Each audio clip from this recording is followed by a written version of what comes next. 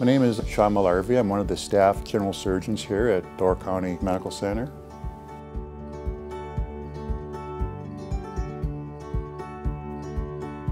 I always thought that I would be a marine biologist, but in high school, my advanced seniors course for biology, I found that I enjoyed mammalian biology much more than fish.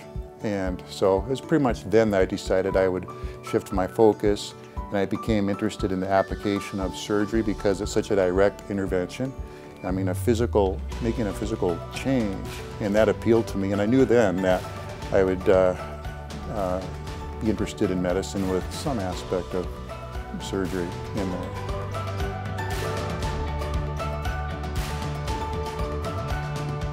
My specific role is as a problem solver. Oftentimes I'm sent the patient with a specific problem. I apply the information that I've learned over my lifetime, especially the last 26 years of my education.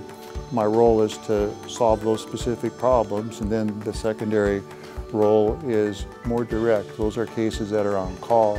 A patient comes in distress with an acute surgical abdomen, maybe a collapsed lung, an abdominal trauma, and then there's much less time, and you have to be fairly abrupt and decisive and immediate, and those are my two roles.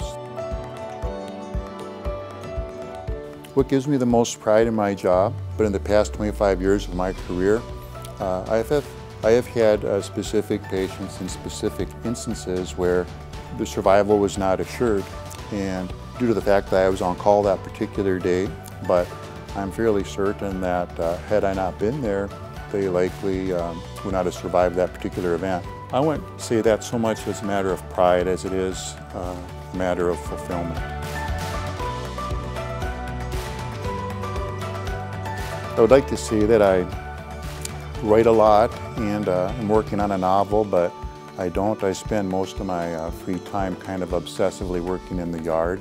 I bought a tractor, a little utility tractor a couple years ago, and so I'm managing to try not to hurt myself with that. But that's what I seem to spend most of my time with is, I call it aggressive gardening or landscaping.